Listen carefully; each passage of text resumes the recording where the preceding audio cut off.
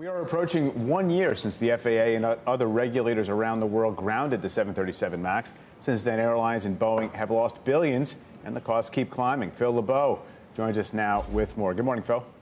Good morning, Mike. You know, a year ago, people were saying, well, I'm sure it'll only be grounded a few weeks, maybe a few months at the most.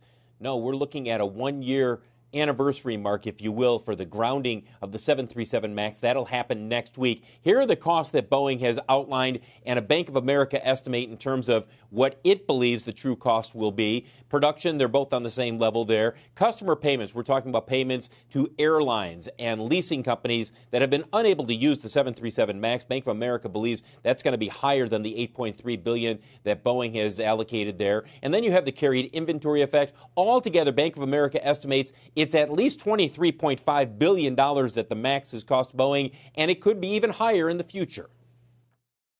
I'm certain the contracts that they had with the airlines didn't protect them for it because they probably weren't thinking it was going to happen. So if you take that on top of the impact that it's had on the airlines, it adds up. And the longer it goes on, the pile of airplanes that's late gets bigger and bigger and bigger. So the cost per month gets bigger and bigger. For the big three U.S. carriers that are using the 737 MAX, we're talking about Southwest, American, and United.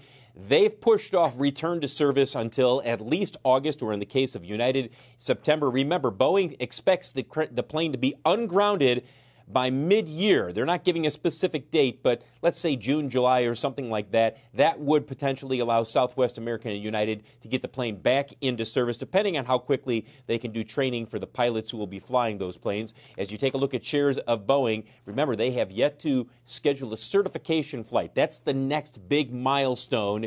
After the certification flight, there's a couple of other milestones as well before the FAA potentially could sign off on this plane returning to service. Hey, Phil, I was thinking about it, and part of the funds that all of these airlines have been paid by Boeing or been agreed to be paid was because they were going to be missing out on a lot of passengers they could be flying if they Correct. had the 737 MAX. Yep. Fast forward to what we're looking at today with all kinds of flight cancellations, people not going places, them reining back in. Does that change the details at all in terms of what they can ask Boeing to pay them?